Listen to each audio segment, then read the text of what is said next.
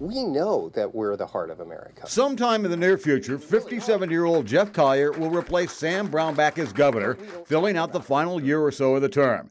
And he's hoping to help Kansans shout less and listen more. And I'm my own man, and that's what I do. I listen to people. He's a plastic surgeon by trade. He's been a state legislator and Brownback's lieutenant governor, and he deflects comparisons with his boss's politics. I'm not looking back. I'm looking forward.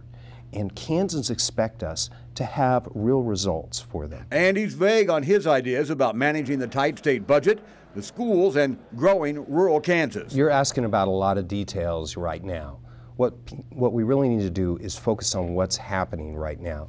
Kansans need to know who their next governor is going to be, and they need to know that he's going to be with them. So that's why his profile has been rising lately. More speeches, interviews like this, just getting around the state.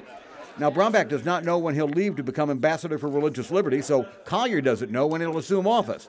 And here's the other thing. Many expect him to soon join the race to win a full term as governor. My phone has blown up over the last couple of days. I am just honored by all of the support that's out there. So that's Kansas Lieutenant Governor Jeff Colyer, who is now preparing to step up to become the state's next governor. Chris? Colyer is expected to make a decision about running for governor soon.